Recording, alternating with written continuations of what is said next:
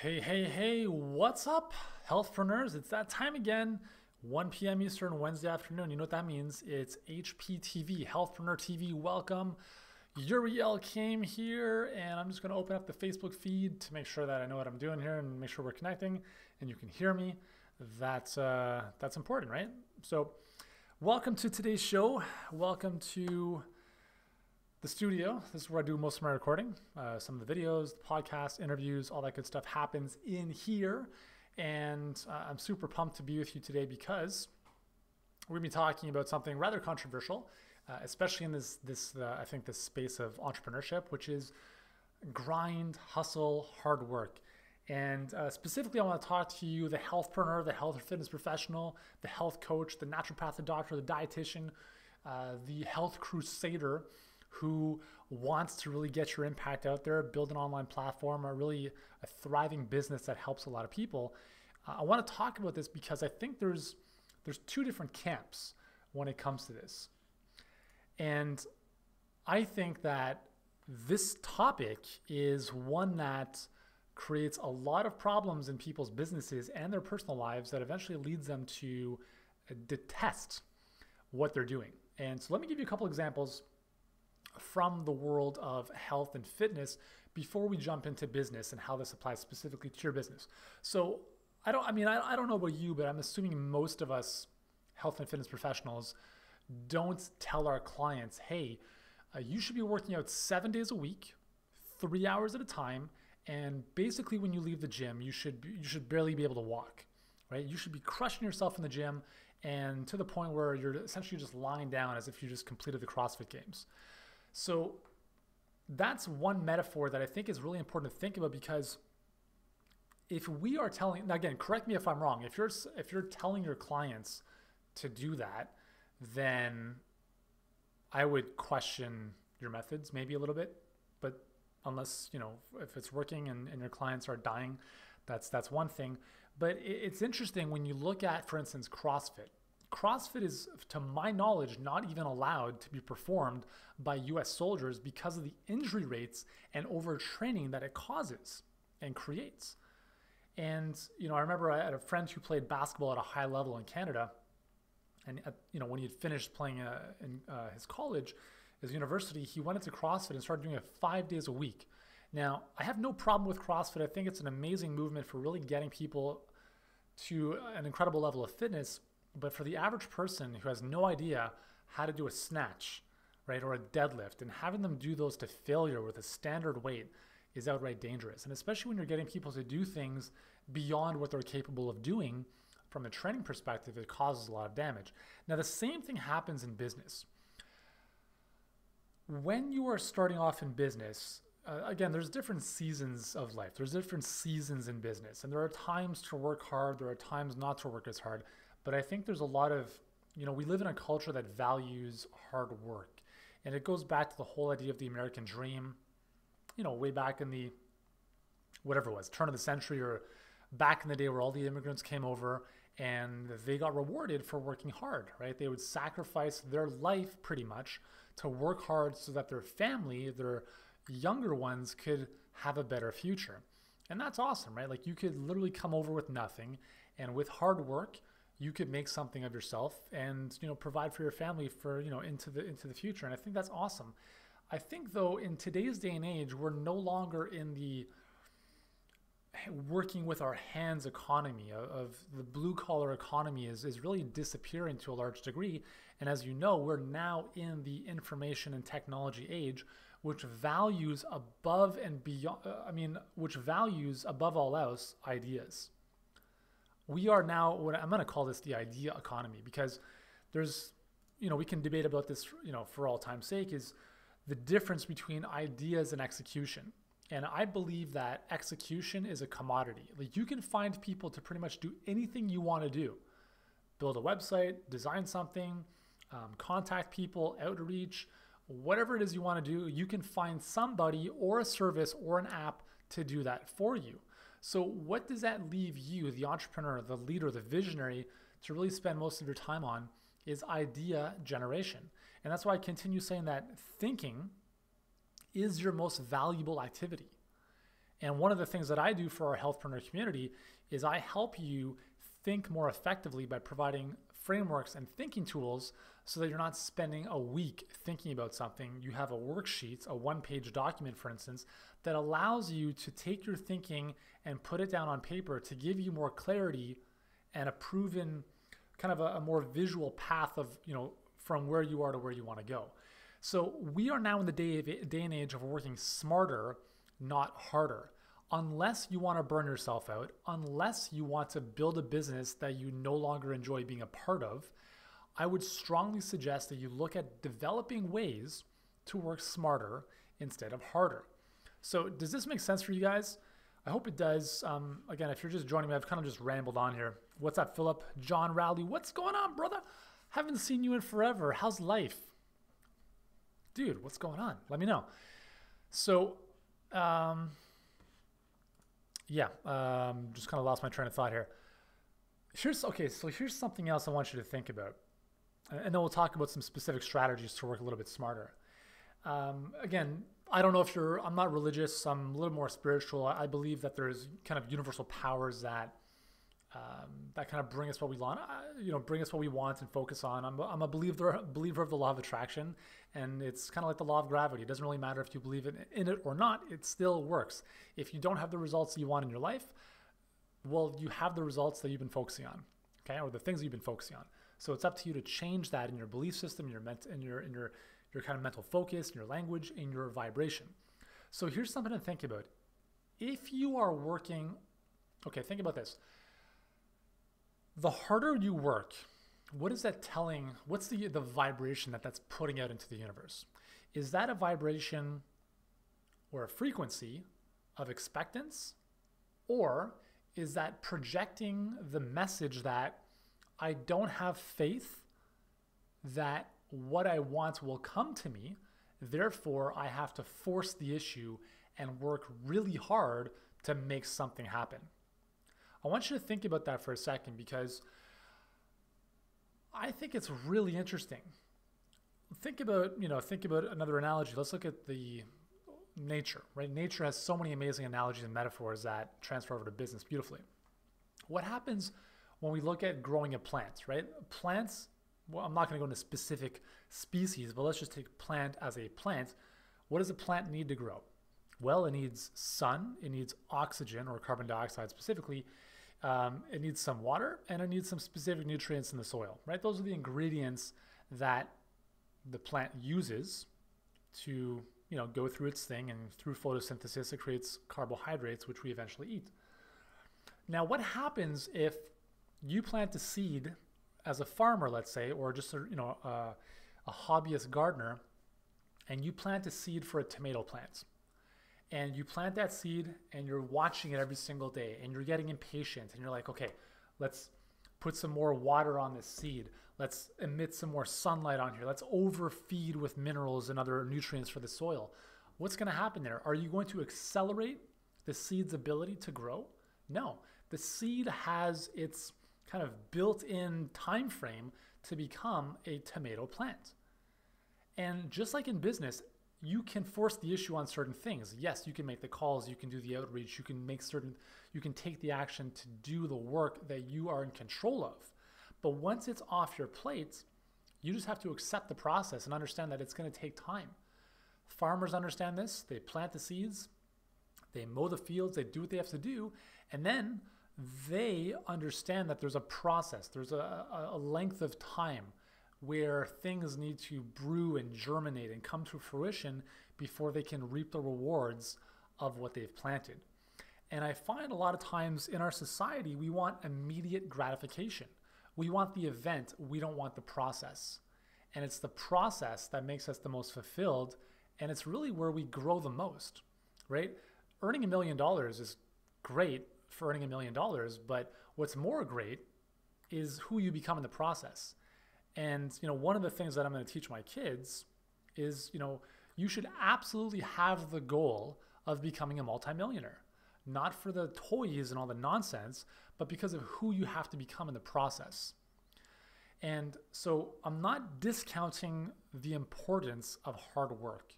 There is a time and place to put in the effort to take action. I'm not saying you should sit in a chair and meditate and expect stuff to come to you. That's not going to happen. But what you need to understand is that you have to do your part of the work and then let it go. Just let it go and allow the process of whatever needs to happen for it to do its thing. Okay? The harder you try, the more you are putting out a vibration that you don't believe what you want will come into your life. Okay? So remember that. Does that make sense? Do you guys have any questions about this or thoughts? Let me know in the comments here. Because I think this is something that's really, really valuable. And I believe that I've seen a lot of people really grind themselves into the ground building their business. And it's something that I did for the first couple of years in my business. You know, I tried all sorts of things, doing the wrong things, spending so much time and focus on, you know, tiny pebbles instead of big rocks. And I was working super hard in terms of time and energy because I was doing the wrong things. If you do the right things, you don't have to do as much. So figure out what those important levers are in your business. Spend your time on those, and literally everything else goes to somebody else or other people. We talked about this in the last episode with the love-hate exercise, right? Focus on what you love doing, focus on what you're great at, and delegate, outsource everything else. So that leads us into this whole discussion of like, well, how do we work smarter instead of harder? Well, part of it is about identifying the important levers in your business, right? So as an online entrepreneur, one of the most important things you need to master is the ability to communicate and articulate your point of view in a way that influences people to a greater future. And whether that's in video, audio, or writing, that's a very important skill that you have to learn, develop, and eventually master. And, you know, it doesn't matter if you're doing product launches or Facebook, you know, ad buying or, you know, affiliate stuff. You have to harness the ability to influence other people. And that's what a leader does, is a leader is able to influence others, ideally in a direction that's for their greater good. And when you're able to identify what those activities are, you spend your time on those. And what ends up happening is that all the other stuff that you think you should be doing, all the nitty-gritty things that don't really make a big difference, you can move those onto somebody else's plate. And as a result, you're not working as hard anymore. You're working more intelligently. Again, it comes back to self-awareness and understanding that you have a gift and you want to use that unique difference to make a difference. So for me, my gift, I believe, well, part of my gift is kind of articulating whatever it is through speaking. So video, speaking on stage, that's what I love to do. I love teaching in this format because I'm able to express myself most freely in comparison to writing stuff down. So if again, like when I got back from my 2-month sabbatical, I realized that in my health business, which is more or less systemized, I don't really need to do that much. The only thing I want to do and cannot delegate is video. And that's fine because I love doing that. So my big levers are strategic thinking. So creating the vision, how are we going to achieve that vision? Video, and that's pretty much it, right? And then for me, selling is teaching. So when I'm teaching, I'm selling. There's really no difference to me. If I'm asking somebody to buy something, it's never going to be without a strong element of teaching. So that's why I've developed this whole method called Teach to Sell, because teaching is selling. You're teaching people in a way where they naturally are like, okay, well, what's the next step? How do I do business with you? How do I get this solution? And that's, for me, a very natural way of communication. So that's all I do in my business. So I'm curious in your business, in what you do, if you know this, just let me know in the comments, like what is your big lever? What's the one thing that you can do, that you do, that nobody else can do, that if you only did that, it would move your business in the right direction? Let me know in the comments if you wouldn't mind sharing that. I'm just curious to know what that is. For some people, that might be writing, that might be copywriting, writing sales copy, that might be, you know, focusing on research, that might be the creation of content, whatever it might be for you. The key is to know what that is and identify that so that you can spend more time on that, less time on the other stuff.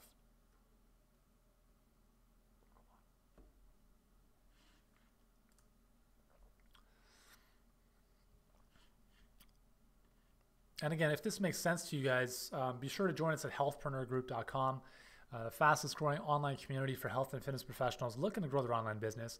Because the whole idea here is that there is a lot of overwhelm and distraction with building an online business. As you can imagine, just being on Facebook here, you're probably seeing what your friends are up to. There's probably ads popping up. You can click on a number of different links and buttons. But there's a lot of distraction, right? Maybe you're seeing something pop up for the newest widget that you should download and use, or the newest app on your iPhone that's going to help your productivity. Whatever it is, these are all distractions. And when you pile all this stuff up, it ends up becoming just a lot of stuff that you're carrying. It's like you're hiking a mountain with 1,000 things in your knapsack.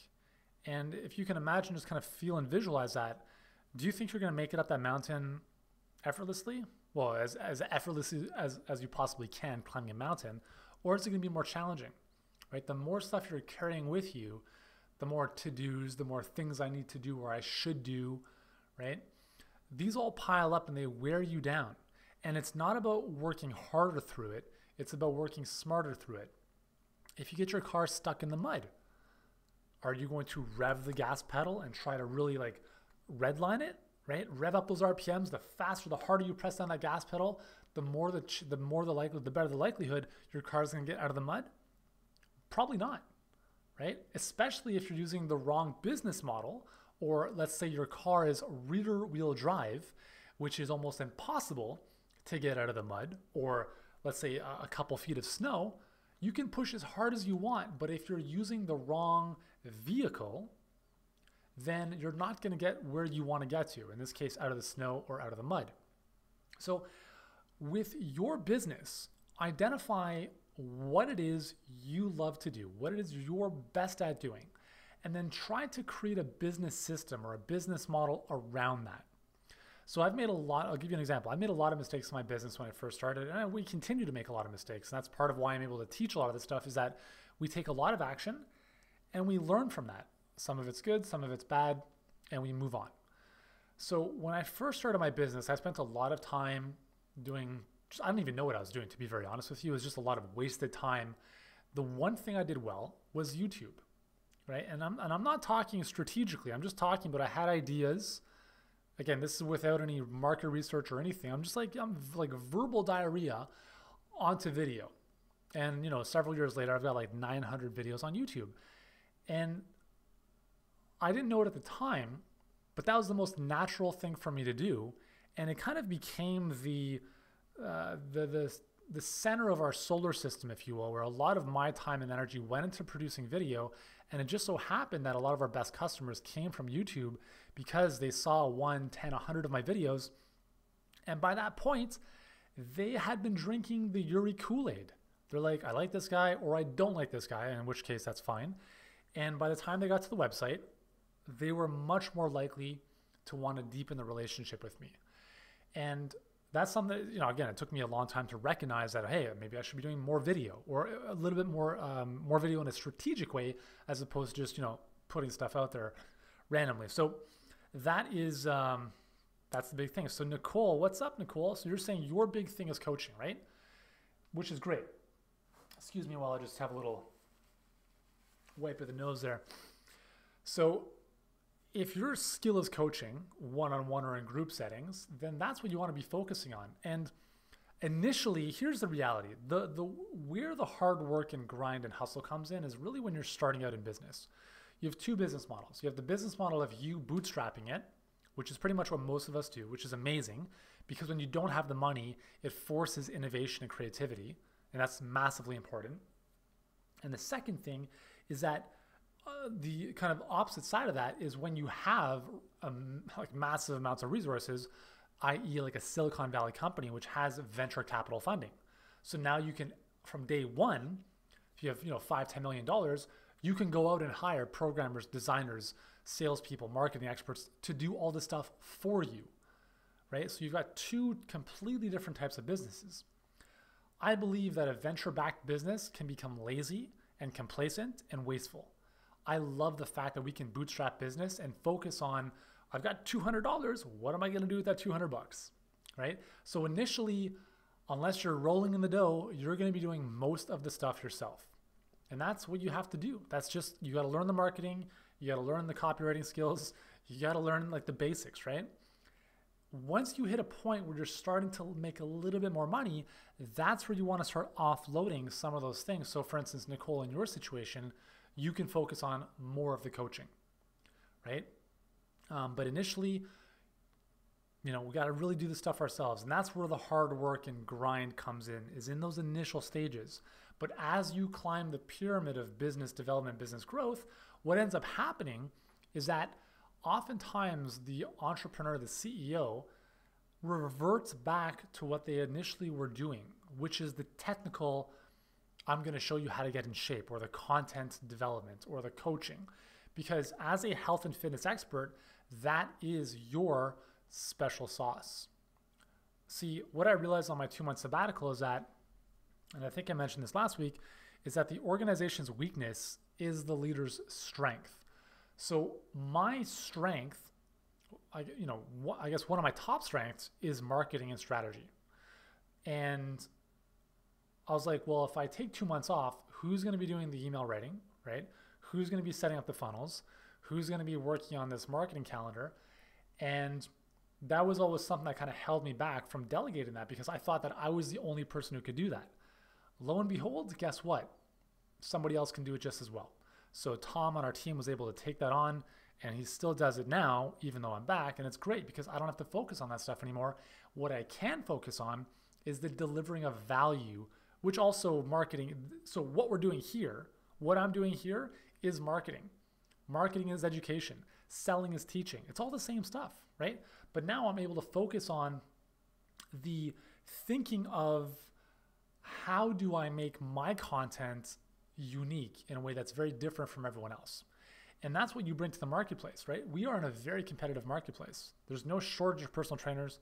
There's no shortage of dietitians. There's no shortage of health and fitness professionals wanting to help people improve their health. And that's amazing, because collectively we're able to help millions of people. The dilemma is that when somebody lands on your website and you help them lose weight, the first thing they're going to ask is, well, how do you differ from the next person, from the next person, from the other 100 people that are doing the same thing? And that's where messaging comes in. That's where value proposition comes in. That's where the way you build your content in terms of frameworks and the way you teach it is massively important. And this is something I learned and really hammered home when I was working with Dan Sullivan and Strategic Coach, because everything he does, everything they do has a name to it. It has a unique method, a proprietary system that is unique to them. And that's what you have as well. You have a unique way of delivering what it is you do. And I think, Nicole, I don't know if we talked about this at the workshop or if it was with Jennifer that I was talking about this, but the way you deliver your thing, your results, is there's a process, right? There's a success path. First you do this, then you do that, then you do that. All you have to do is step back and just document that and give it a name, right? And what that does is automatically it sets your thing outside of what everyone else knows. So for instance, this is also known as mechanism. So whenever you're in a marketplace where there's a lot of competition, what you have to really develop is a mechanism or a unique method that is unique to you or your product, right? So you see like a lot of fitness products that come out with like unique methods. For instance, our all-day fat burning workouts, the unique method there is the slow fast method or the fast slow method. I can't even remember. And that's a unique method of using eccentric and concentric training in a way that's very specific to our workouts, but we've given it a name and we've broken down that process. So no other workout system in the world uses that same mechanism. That's why it's different than everything else. So even though your thing is relatively similar, perhaps in terms of the outcome it's going to give somebody, you want to identify what that uniqueness is, what that mechanism is, break it down, give it a name, and highlight that. That's how you start to stand out in this crowded marketplace. Okay. Now again, we can go into detail and in depth on all this stuff. And that's why I do these workshops. I'm going to provide these frameworks so we can go in depth on that type of stuff, right? So I'm just kind of skimming the surface here, but I want to give you some stuff to think about because it's massively important,